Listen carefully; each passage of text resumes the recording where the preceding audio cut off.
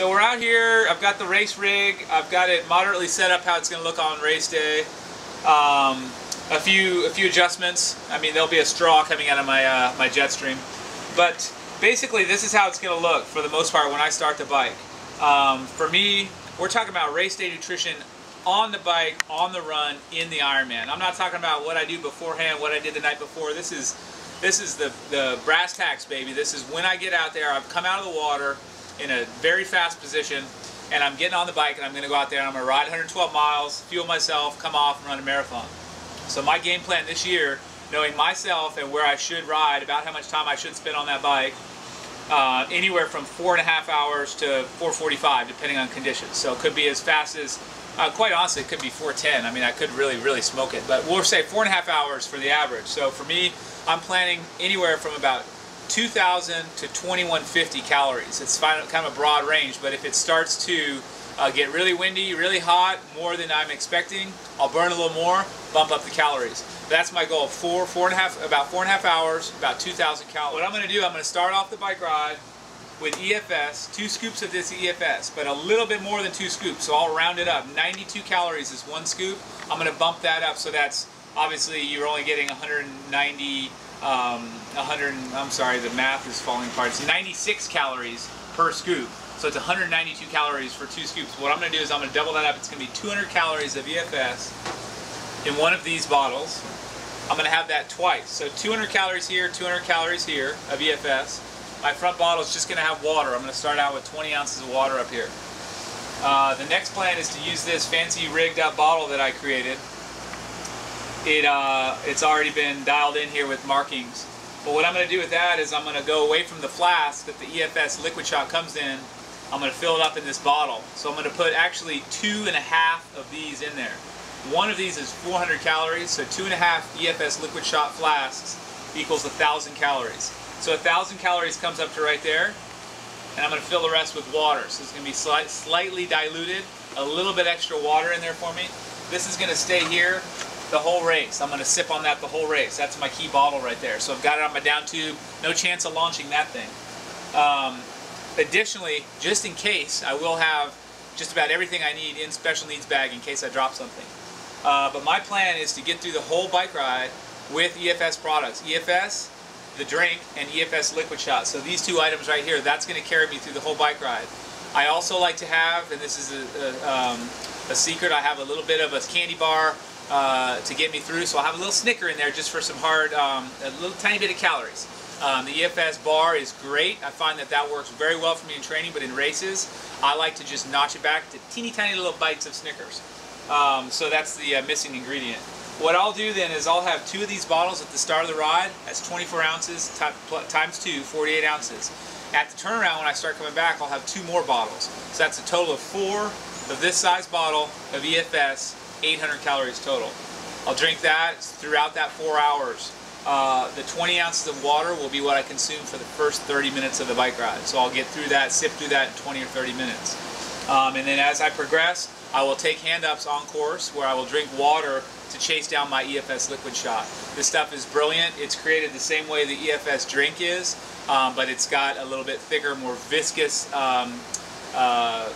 quality. So it's a little bit like a gel, but it's a lot better than a gel. No gelling agent, so it's not going to get gunked up in my system. So this is basically my plan. If you add that up, that's 800 calories of EFS, 1,000 calories of EFS liquid shot, and then my couple hundred calories of Snickers in the tiny bites. That's my nutrition in a nutshell on the bike. I'll do this if at any time I drop a bottle or I find that I'm on the bike longer than I thought I would be due to weather, due to my own legs feeling bad. I will take what's up on course. I'll grab a water, I'll grab a Gatorade if it's there. I know I can tolerate that stuff, especially knowing that this stuff is already in my system, replacing the electrolytes that I've lost. So as I transition from bike to run, my intent is not to take anything in transition to itself. A lot of athletes will slam down something, hit a gel, hit a shot, hit a liquid. For me, I don't do that. I will finish the last bit of my EFS liquid shot inside of that last 15 minutes as I'm coming into town. So I will have my last probably about 100 calories of liquid shot just before I get off the bike. Coming into transition, what I do immediately is I start again with a bottle like this, that is empty. I have put empty of water. I put it in my transition bag with 100 calories of EFS. I hand it to a volunteer who I say, please fill this with cold water. They fill it with cold water, and I'll start the run carrying one of these. I also start the run carrying one of these. So for me, when you see me leave transition, I'll have a cool set of glasses on, but otherwise that's exactly how I look. I'm very comfortable running with this amount of water or fluid in one hand, and the liquid shot is something that I train with in this hand. So almost all of my runs I carry a flask just in case I bonk. So I'll start the run and I'll run just like this. Only 100 calories. It's fairly diluted. It's almost all water. That's a light bit of calories. I will drink this and carry this until it's gone. Usually that takes about 1.5 miles. Finish 24 ounces and I'll ditch this at an aid station to a lucky volunteer. The rest of the run for me, I will sip on this every 3 miles, which amounts to round about every 20 minutes. I'll have a sip of EFS, a liquid shot. So if I'm running a little faster or a little slower, obviously those intervals change a little bit time-wise, but every 3 miles is a good gauge for me.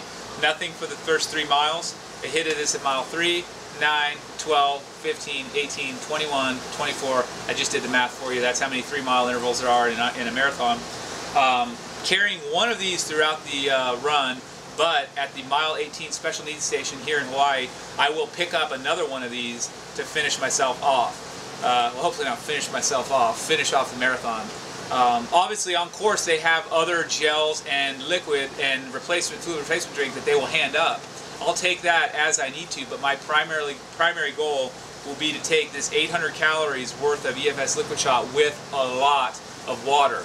For me, I know that I need 6 ounces every mile at least. So 6 ounces every mile is going to come to round about 50 ounces an hour if I'm doing a 6:30 mile. So that's, yes, I've done the math, so don't bother to check me on that. But what I'll do is I'll go through with a lot of water, EFS, liquid shot. If I need to, I'll reach to the on-course drink, Gatorade, or even some cola if that's what I feel like I need. But for me, you may have wondered, geez, I didn't hear Michael mention anything about caffeinated gels or caffeinated drinks. I'm a big believer in the pre-race. I love pre-race. I used to put a scoop in my water bottle, but I find that with my sensitivity to caffeine, it's too much on race day. I will use it in a tired block of training where I know that I need to push through and my body is bogged down. But for me on race day, to add that very potent boost that comes from pre-race, it just becomes too much, and I find myself always making a porta potty stop. We'll leave it at that. Robert can explain the details there.